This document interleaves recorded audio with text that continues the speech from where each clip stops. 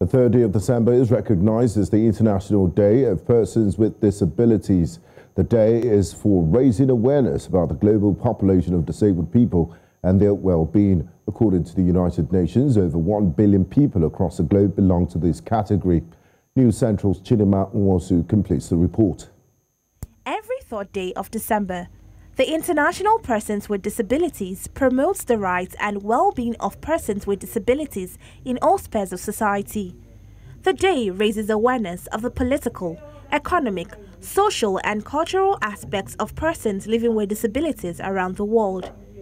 80% of the total disabled population live in developing countries, and more than 100 million disabled persons are kids. The International Day of Persons with Disabilities is an important opportunity to remember that disability is part of being human. All of us will experience some form of disability during our lives.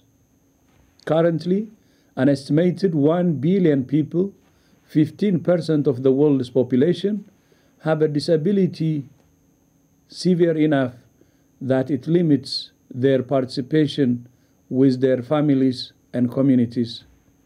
The theme for the International Day of People with Disabilities 2021 is Leadership and Participation of Persons with Disabilities towards an inclusive, accessible and sustainable post-COVID-19 world.